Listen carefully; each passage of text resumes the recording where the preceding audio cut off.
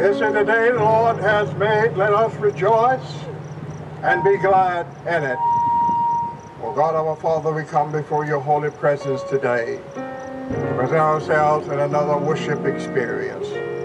Speak to and through us and help us be a blessing today to those who have entered this place for worship. Pray to meet every need, every desire, every expectation according to your will and your purpose for our lives. It is in the name of Jesus we ask. Let the words of my mouth and the meditation of my heart be acceptable in your sight, O Lord, our strength and our Redeemer.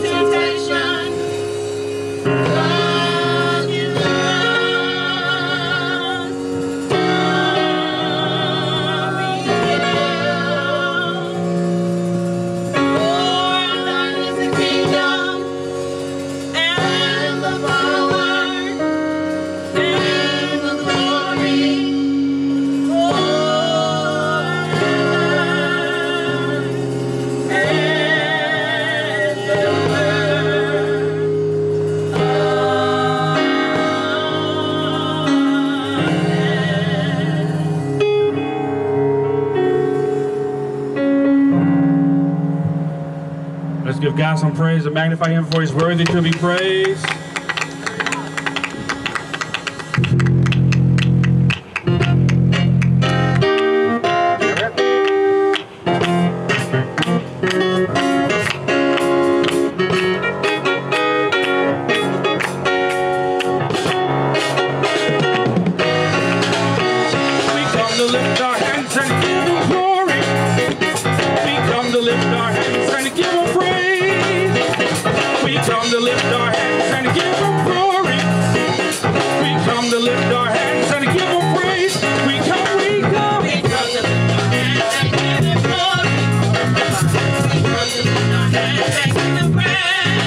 We come.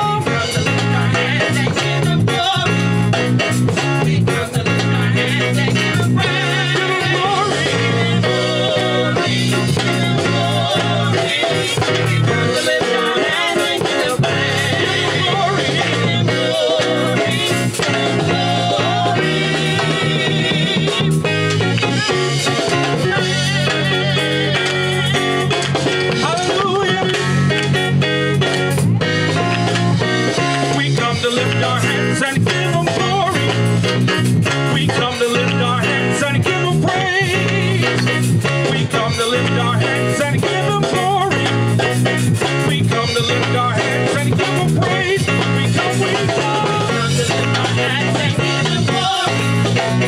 We come to lift our hands and give him praise. We come to lift our hands and give him glory. We come to lift our hands and give him praise. Give him glory. Give him glory. Give him glory. We come to lift our hands and give him praise. Give him glory. Give him glory. Give him glory. We come to lift our hands and give him praise. Hallelujah. We come to clap our hands and sing up Judah. We come to clap our hands and give him praise. We come to clap our hands and sing up Judah. We come to clap our hands and give him praise. We come to clap our hands and sing up Judah. We come to clap our hands and give him praise. We come to clap our hands and sing up Judah. We come to clap our hands and give him praise. We come to clap our hands and give him praise.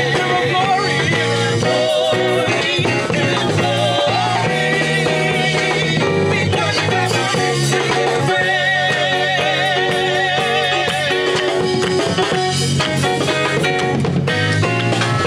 clap our hands and sing up Judah. We come to clap our hands and give him praise. We come to clap our hands and sing up Judah. We come to clap our hands and give him praise.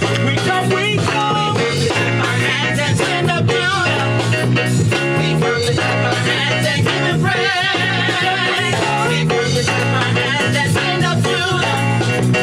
We come to clap our hands and give him praise.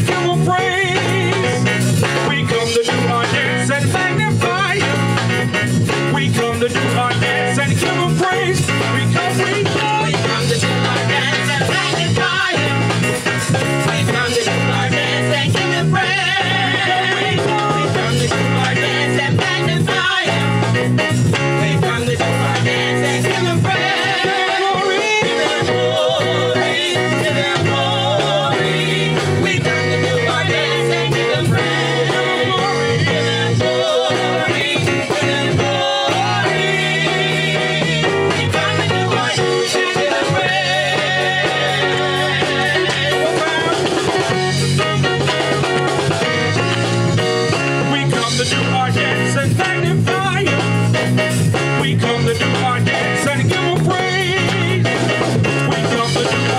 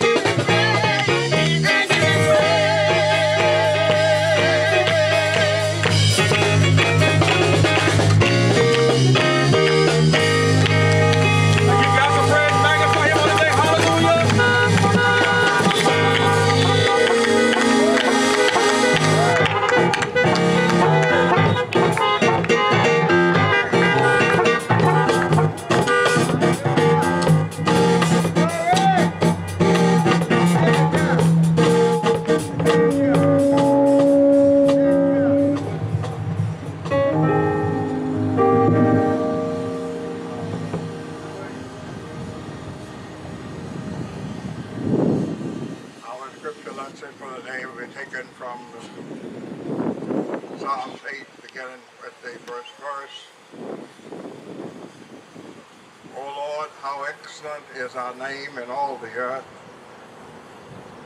We have set your glory above the heavens. Out of the mouths of babes and nursing infants, you have ordained strength because of your enemies, that you may silence the enemy and the avenger.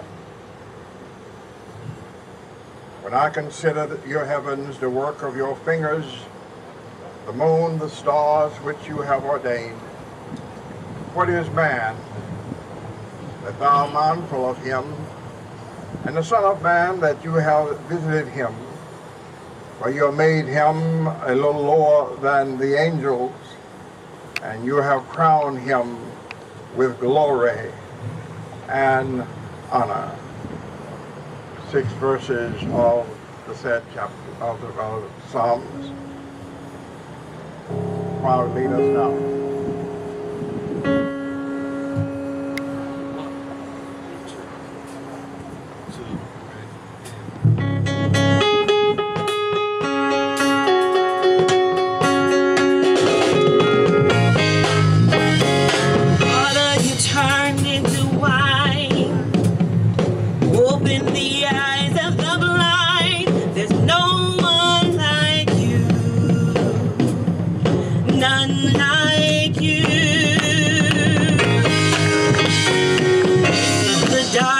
You shine.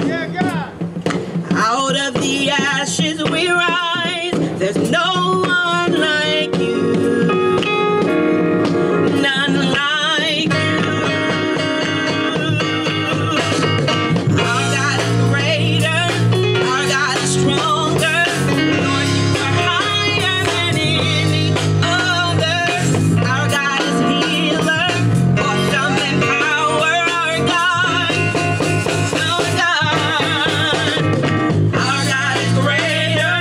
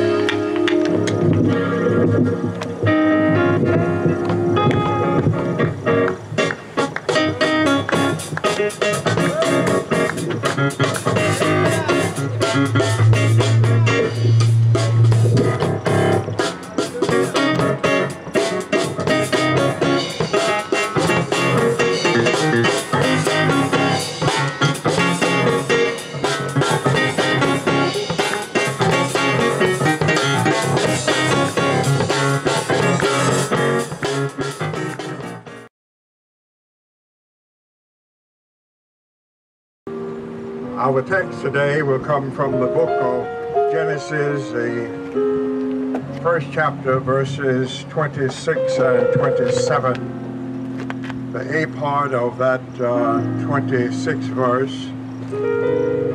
Then God says, let us make man in our image, according to our likeness. 7th verse says, so God created man in his own image. In the image of God he created him. Male and female he created them.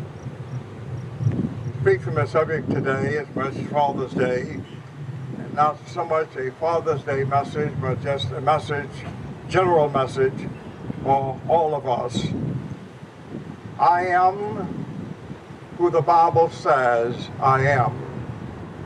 I am who the Bible says I am. We were made in the image of the triune God, with the ability to reason, create, and commune with our Creator. The psalmist said it best when he says, know that the Lord, He is God, and He who has made us, and not we ourselves. We are made and created the way God wanted us to be. Not so much of what we want to be. I know that a number of people are trying to do some alterations to that image God created, but God has made us perfect the way we are. He says, it is He who has made us and not we ourselves. I don't care how you try to improve upon what God has created you to be, you're still what He made you to be. We are His people. We are the sheep of His pasture. As God's image bearers, we are symbols of Himself in the world. When people see us, they see God's creation. When they see the way we walk, the way we talk, the way we behave, they see God's creation. That is why we are not to make images of God, because He has already done that with us. We are made in His image according to His likeness, which indicates physical similarities and not just spiritual resemblance. Paul said it this way in 1 Corinthians 6:19, do you not know that your body is the temple of the Holy Spirit, who is in you, whom you have from God? I told you earlier in our message that we were created in the image and likeness of the triune God. So God placed His Spirit in us. That's the Spirit that leads us, guides us, speaks to us, and make intercession for us when we need the Father. So He dwells in us. The body that houses the Holy Spirit is a temple of God.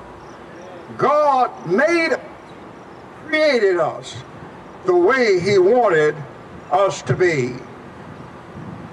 So men and women are created to reflect the Trinity here on earth. As the Trinity is one, we were created to be one. Genesis 2:7 said, and the Lord God from man of the dust of the ground. We are all made from the nothingness of the ground, which is dust. I think I said some time ago in the message at the church that no one goes shopping for dust. May go and purchase topsoil and soil for your lawn, topsoil for your plants, but nobody goes to buy dust.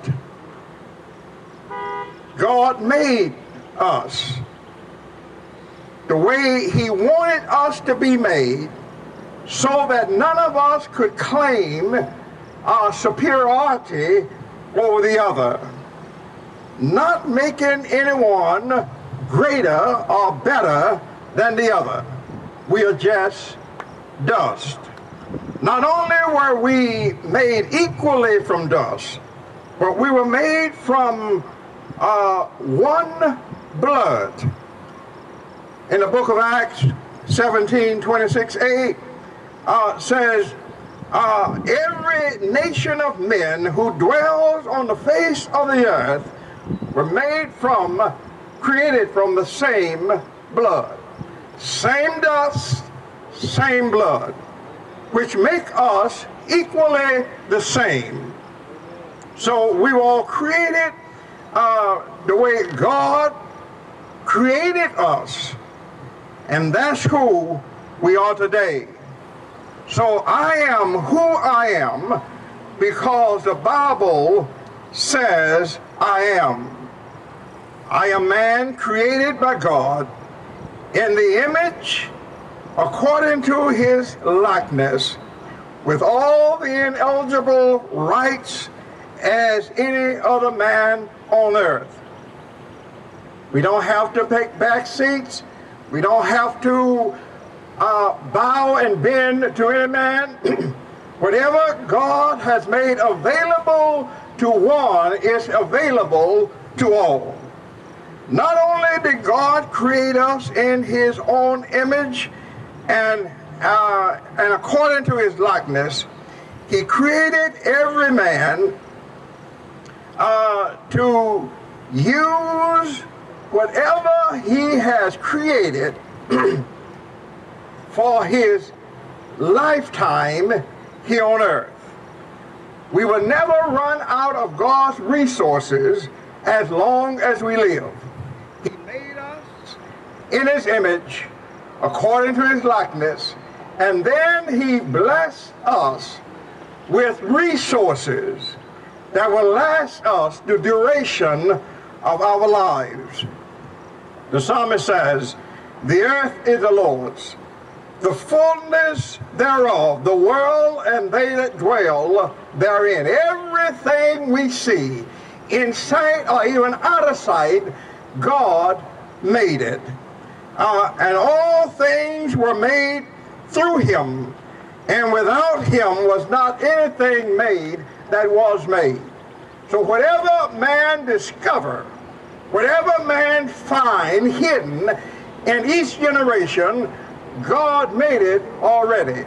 There's nowhere you can go to find anything in this life on planet Earth that God did not provide for us.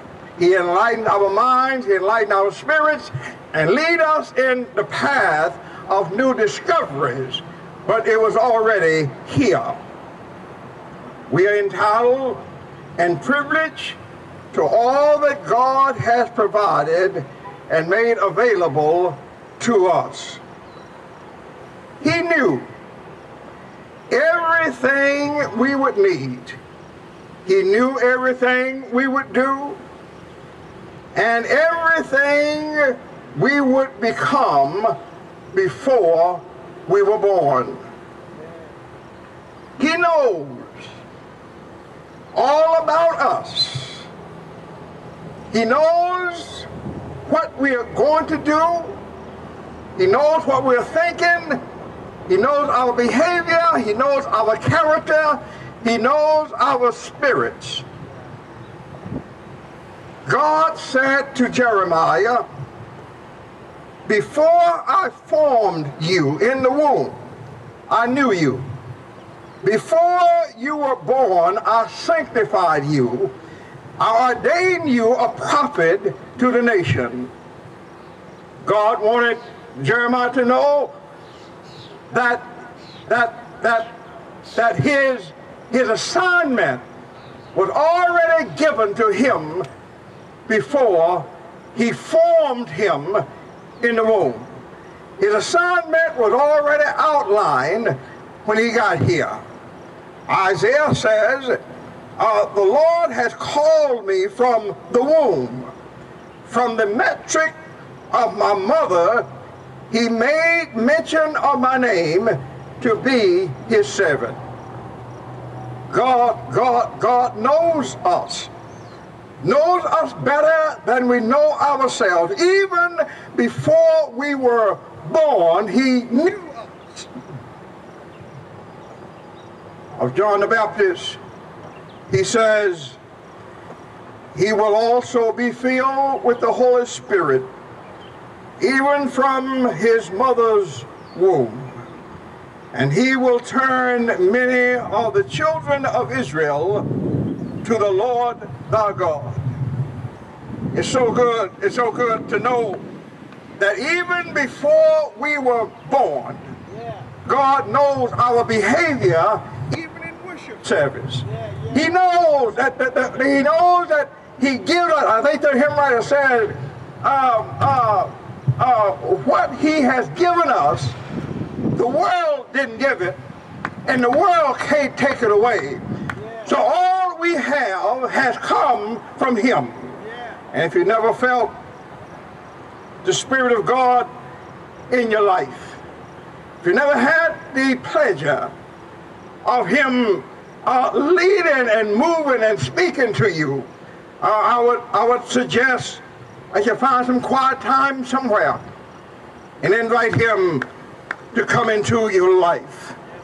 God has chosen and gifted many of us for ministry and greater works and greater service before we were born.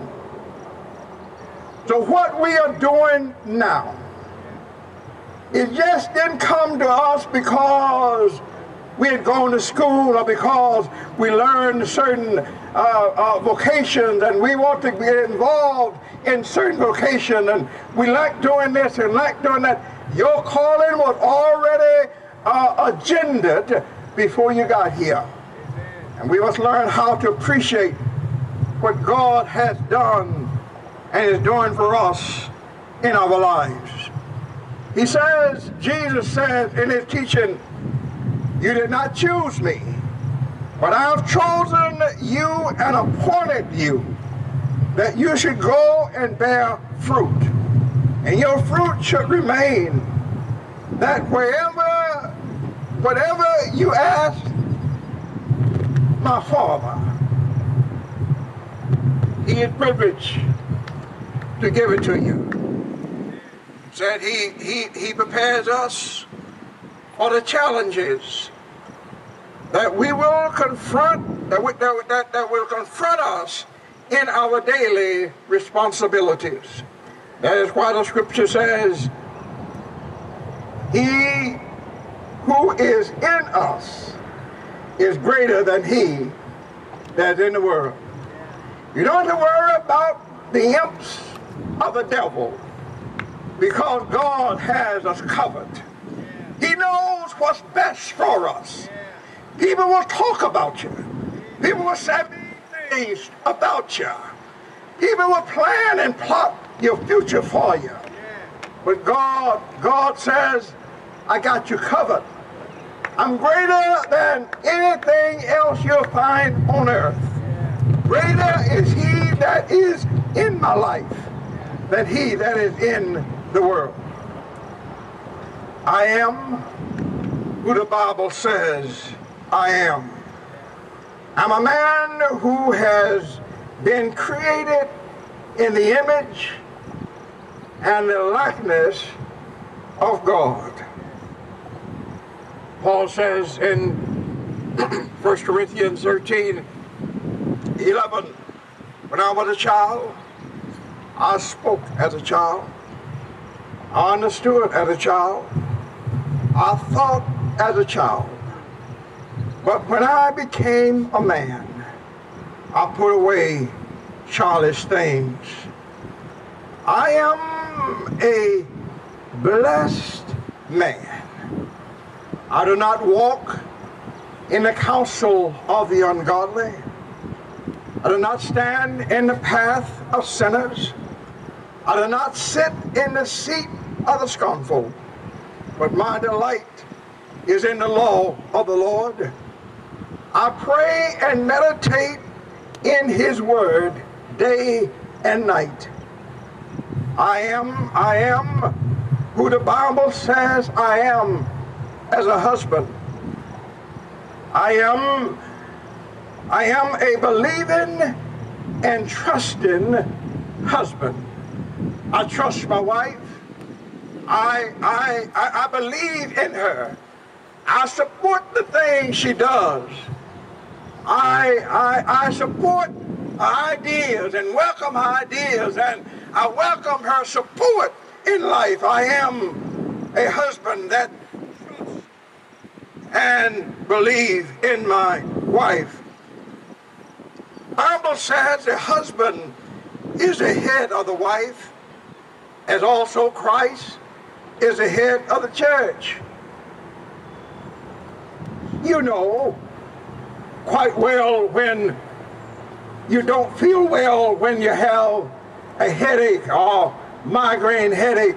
Nothing else goes well with you. When the head is out of place, also the body is at rest. But God is saying to us that as the head of the wife, then be the head. Don't be an abuser. Don't be an accuser. Don't be a fault finder. Just lead as the head supposed to do.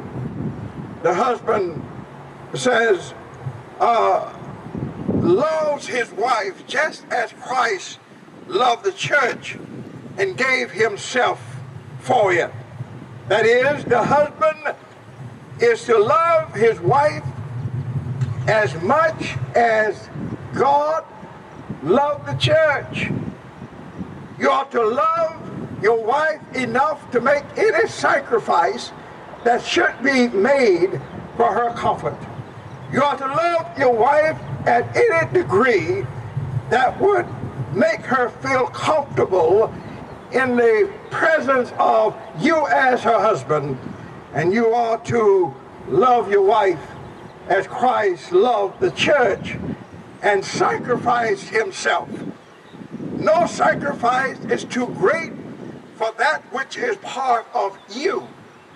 The church is part of Christ, and the wife is part of a husband. So no sacrifice is too great for your wife.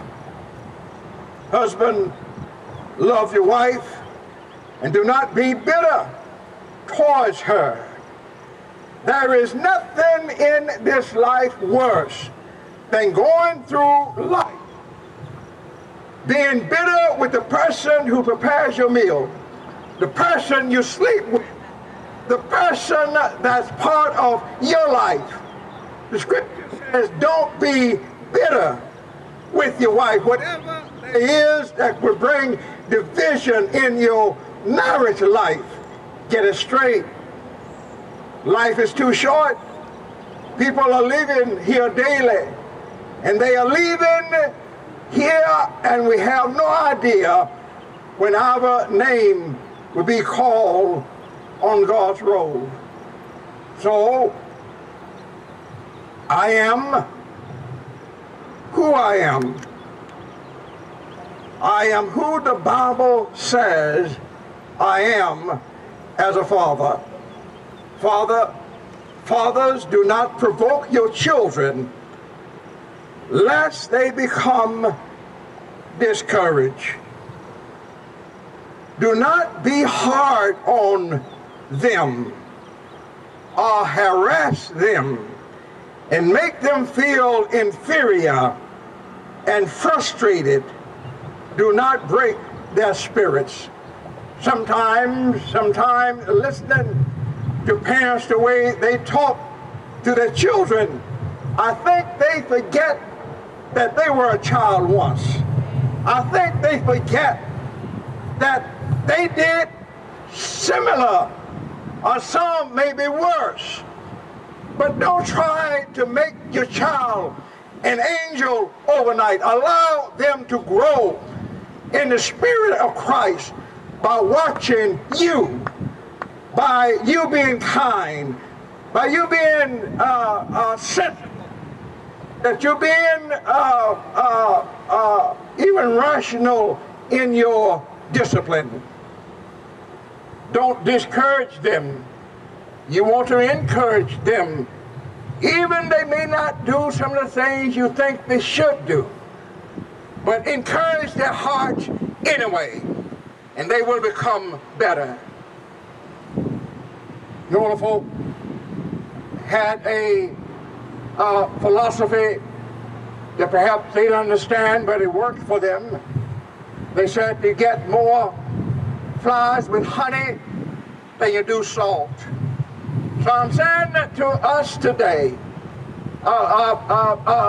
fathers, and this is a grand opportunity for you to work with your son, work with your daughters. The time in which we live now are critical. They are seeing certain things happen in our society with our law enforcement, in society how we have been denied and how we are underprivileged and how we have been mistreated. Teach them that they are to strive more, work harder, and become better qualified to take some of those places when people say you can't do. Prove to them that you have a God in you that says you can. When people say you don't have the ability to do, show them that you serve a God who created you to soar as high as you want to in Him. Greater is He that is in you than he that is in the world. Fathers, do not irritate and provoke your children to anger. There is no need for you to treat your child worse than you would treat a dog. Talk to them. Allow them to communicate with you. Allow them to say what they have to say. They may not have much to say, but that's your child. And you are teaching him or her each day. Do not exasperate them to resent, but train them and discipline them. Counsel with them in love and in the spirit of the Lord. What if God would treat us the way we treat our children? We don't always act the way we should act. We don't always say the things that we should say. We're not always at the place we need to be. But He looks beyond our faults, and He sees our needs, and He blesses us in spite of who we are. I am who the Bible says I am. I want to be all that He has created me to be. I want to do all that He has created me to do. I want to live my life that He has created for me to live. Speaking for all the fathers today, I hope they can agree with me in saying that we are committed and we are determined to be all that God has created us to be in His service. We want to spend time enduring the things that He has already called us to do and be. There are no circuits and short stepping with Him, because He knew before you were born what we're capable of. And He already knows what we are going to do. And you don't have to tell anybody else what you're not going to do, because God knows. And we must answer to Him for the things we neglect in this life that He has commissioned us to do. I think the hymn writer says it best today when he says, use me, Lord, in your service. Draw me nearer every day. I'll be willing to run all the way. And if I falter while I'm trying, say, Lord, don't be angry. Let me stand. I'll be willing to run all the way. He said, wasted days are now behind me. I think Solomon says we wasted so much time, and when we get a certain age in life, we look at our life inventory and we see so many wasted hours, we see so many wasted days, we see so many wasted weeks, so many wasted months and wasted years. And some writer says, my wasted days are now behind me. My evening sun is sinking fast. And there are mountains in my life. They're so hard to climb. Well, Lord, I promise. Lord, I promise. I don't know about anybody else, but Lord, I promise I'll keep climbing. I'll keep walking. I'll keep moving upward, the upward way. If you only let me in. I'm willing, Lord, to run all the way in His name. In His name. Trial sometimes, tribulation at times, heartaches sometimes, pain and struggles. But Lord, I'll keep on in your service. I'll do what you want me to do. I'll say what you want me to say. What you want me to be. I'm willing, Lord, to press on in your name. I'm willing to run, even though tired sometimes, but I'm willing. Although disappointed, I'm willing to run all the way, striving to do His will every day. There may be someone here today who don't know Him.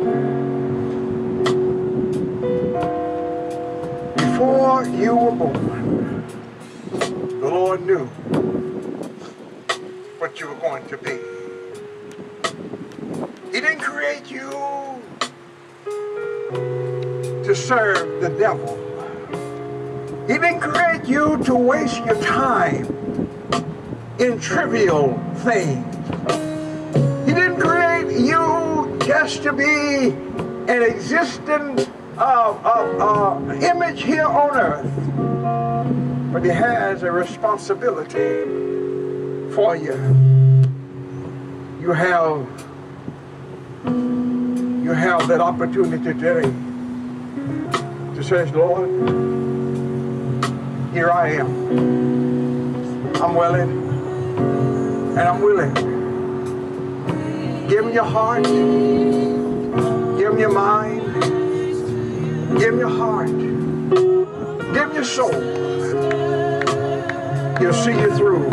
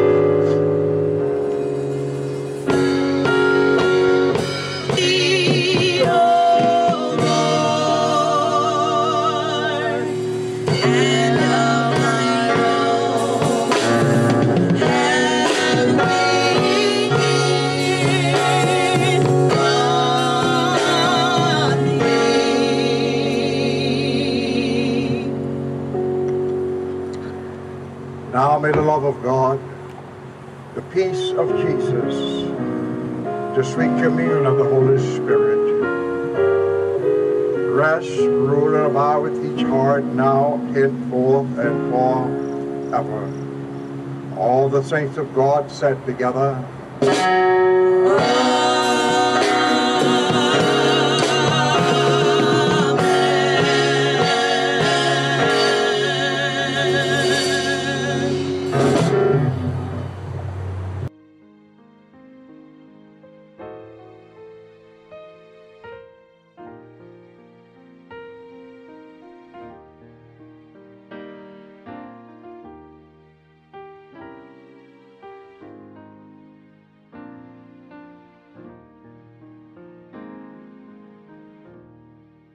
Lord, I want to be a Christian in my heart.